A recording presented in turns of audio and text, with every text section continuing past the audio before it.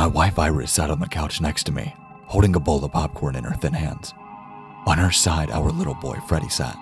He looked just like his mother, the same dirty blonde hair and the fairway eyes, like eyes of a dreamer.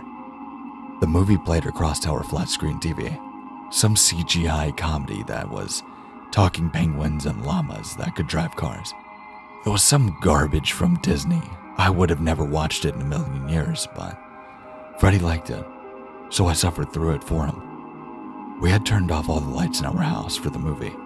Only the TV's flickering colors illuminated the room, sending dancing shadows that flashed out behind us. Suddenly, outside of the living room window, a bolt of lightning came down from the sky, splitting the tree in our front yard in two. Light flooded in through the window as if the flash of a nuclear missile were ripping its way across the town. A crash rang out as the tree split down the middle, its massive branches tumbling down onto the lawn. I jumped as the ground shook. More lightning flashed nearby, hitting other houses and lawns on the street. Damn, there wasn't supposed to be any storms, I said, surprised. The TV had gone black, and now we sat in darkness. For a long moment, I thought the power had just gone out. Abruptly, it came back on with a roar of white noise and flickering of static. The volume seemed to be increasing by itself, grounding into a rushing symphony like a waterfall. I saw Iris try to scream something, but I could only see her lips move. As suddenly as it started, it stopped. The standard "Please stand by" screen with the rainbow blocky colors behind it appeared. There was a clanging, ringing sound that emanated from the speakers, high-pitched and whining like tinnitus. Then text started appearing across the screen. At the same time, a deep, serious voice spoke in the background, like a radio announcer reporting the death of the president. "This is the Demon Emergency Alert Broadcast System," the voice read grimly. "This is not a test. Level 5 activity has been reported in your area. Do not go outside. Close all blinds, shutters, and windows. Lock all doors and close any attached garages. Do not open your door except to military or police personnel with the proper insignia. Even if someone appears to be in distress, do not open your door to investigate or try to interfere in any way. A temporary quarantine is in effect for your area. Military and police assistance is on the way. To ensure the greatest chances of survival during this time of crisis, please abide by the following rules. Rule number 1. If blood begins pouring under your door, go to a higher floor immediately. Avoid physical contact with that blood at all costs. Number 2. All legitimate military and police personnel will have a special insignia on their helmets and their jackets, an eye contained in a double-thumbed fist. Only accompany them if they have this insignia. Otherwise, they are imposters. Number 3. Avoid mirrors for the duration of the emergency. The voice cut out abruptly, slowing down into a mechanical whine. Static started flashing across the TV, covering the "Please stand by" message that had returned to blocky letters. At that moment, the lights went out. They came back on a couple of seconds later, brightening and dimming before the power failed again. This time, the electricity did not come back on. "What the fuck?" Iris whispered next to me, taking out her phone and shining the light across the dark living room. "That was pretty weird. Everything looks different outside, too. I was just outside an hour ago, and the moon didn't look anything like that." She pointed. I got up, realizing she was right. The night sky outside looked strange. I looked out the front window, seeing the moon was casted in a fluorescent orange light. The cloudless sky had a dark red glow to it, as if some kind of eerie smog had covered everything. I had seen similar things happen in like massive forest fires in the past. "What happened, Dad?" Freddie asked in a small voice. "Where'd the movie go?" "I think we lost power, little man," I said, ruffling his hair in a nonchalant manner. I didn't really believe the emergency broadcast after all. I figured some teenager had hacked the TV station and decided to play a prank. Or perhaps some disgruntled employee had done it on his last day as a kind of fuck you to the station. I had heard of similar things happening before. It was somewhat strange how the power had gone out and the sky had changed, but I felt sure that it could have been all logically explained. Someone shrieked outside. I looked out onto the dark street, seeing the silhouette of someone running frantically down the middle of the street, zigzagging wildly.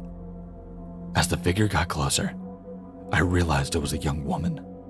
She looked like she was in her mid-20s. She wore a white shirt and khakis. Her clothes were soaked in streams of blood that made the fabric cling to her trembling body. I saw a vicious gash bitten into her left shoulder, a wound so deep that the white bone peeked out through the ragged patches of flesh. "Help me!" she screamed, her eyes wild and panicked. "Why won't anybody help me?" She staggered and fell forward, crying and bleeding all over the road. I was about to run outside and see what was wrong with this young woman when I saw another silhouette creeping up behind her. It looked like the body of a man, but something was wrong. As he drew closer, I caught a glimpse of this man's face through the dim light.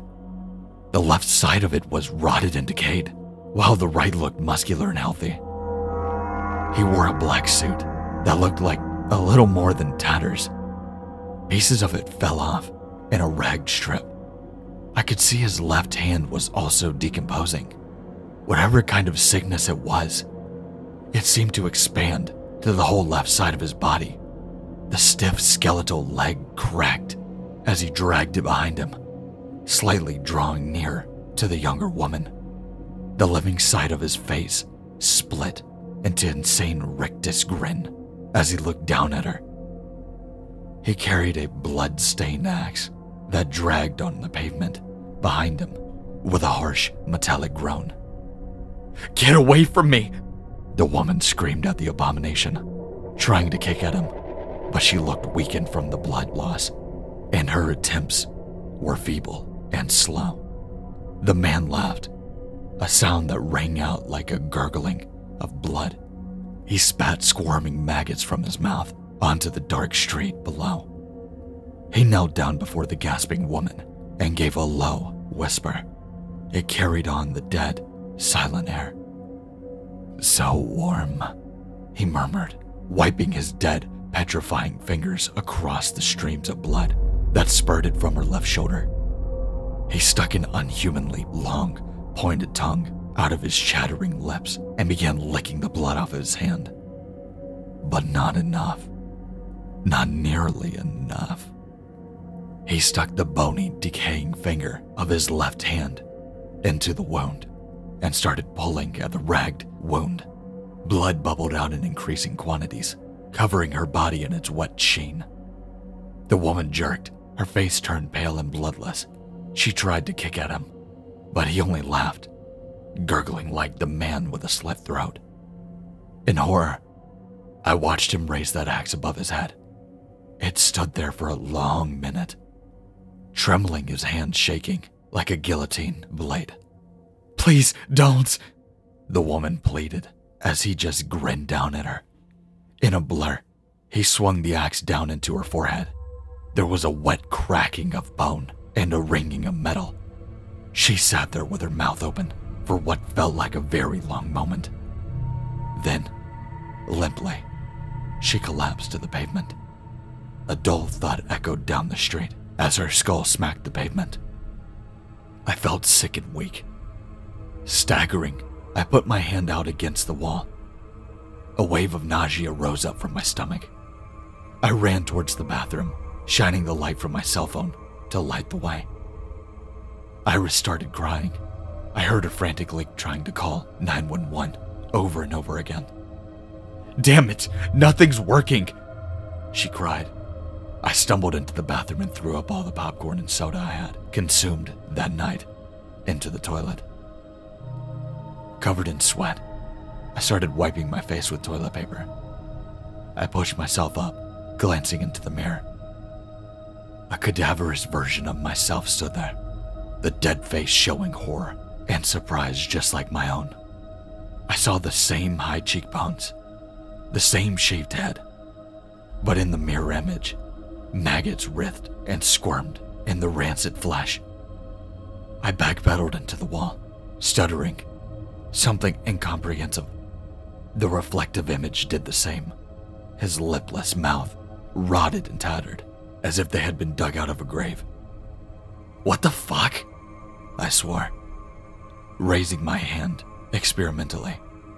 The mirror image did the same, matching every single movement perfectly.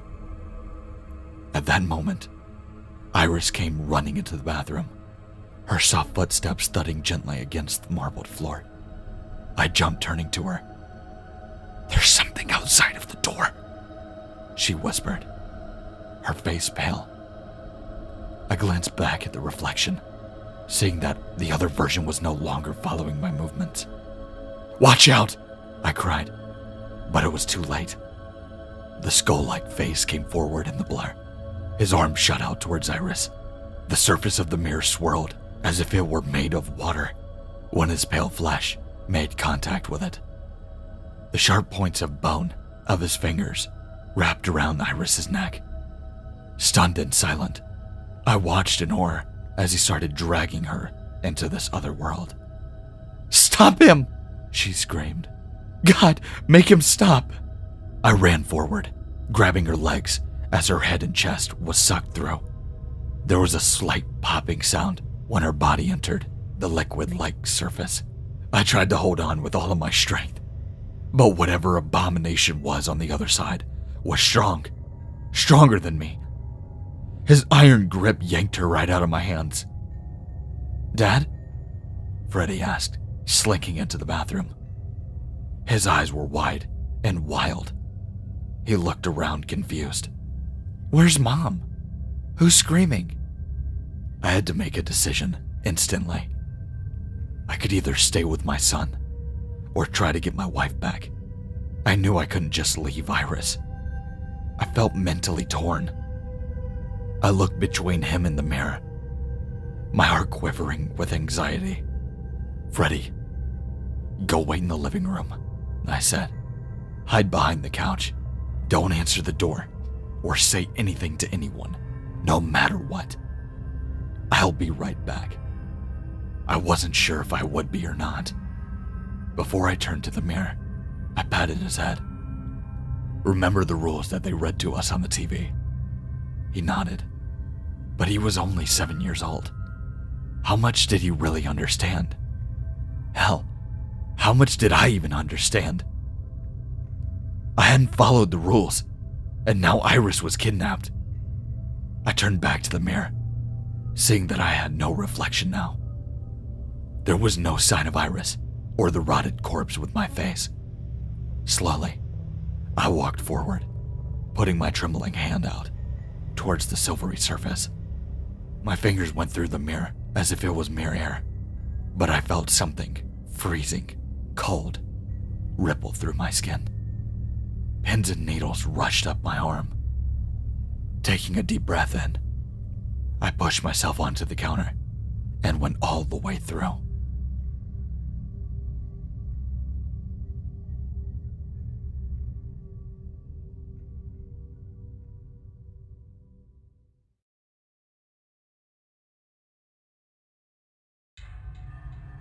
Thanks for watching. I really hope you enjoyed it. If you did and you would like to see more of these, make sure to like, comment, and if you're new to the channel, make sure to subscribe. I've been talking to the author, and if you guys would like, and you guys really do like this specific story, make sure to comment down below that you would like to have a second part. Make sure to check the links in the description as well, like Twitter, Instagram, and everything like that. And if you want to submit a story, make sure to check out the Gmail. But with that being said, stay safe, stay scary, and I'll see you in the next one.